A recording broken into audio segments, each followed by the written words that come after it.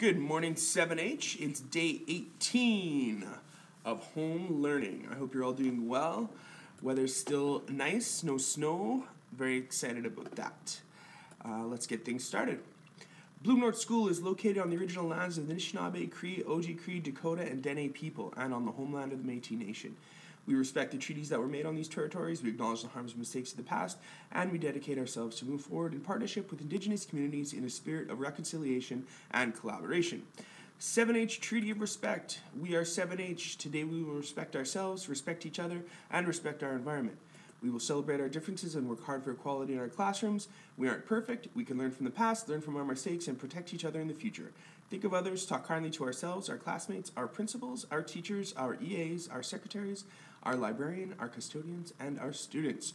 Encourage, collaborate, include, stay organized, ask for help, offer help, be a role model, strive for a good reputation, make someone's day better, leave our environment in better shape than how we found it. We are 7H. Today in ELA, we are just continuing on this week trying to get that biography finished and catch up on any of the other outstanding ELA home learning assignments that you haven't yet been able to complete. Make sure you're sharing those with me, letting me know that you're sharing them with me so that I know to mark them off on the tracking document. The tracking document is looking really good. Lots of participation, lots of things getting done. It looks really, really good, so I'm really happy about that.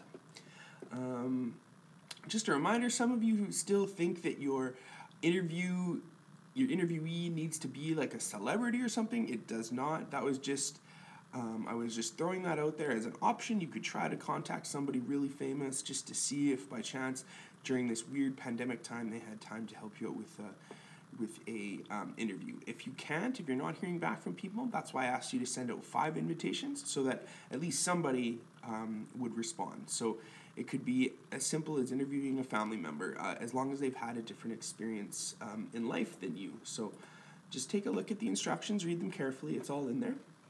And then math, I'd like you to work in Khan Academy on our rates, ratios, and percentages unit for about 30 minutes. So today is Thursday, which means tomorrow is Friday, which means there is no ELA and no math assigned tomorrow. You have a day to focus on art and music and phys ed and French.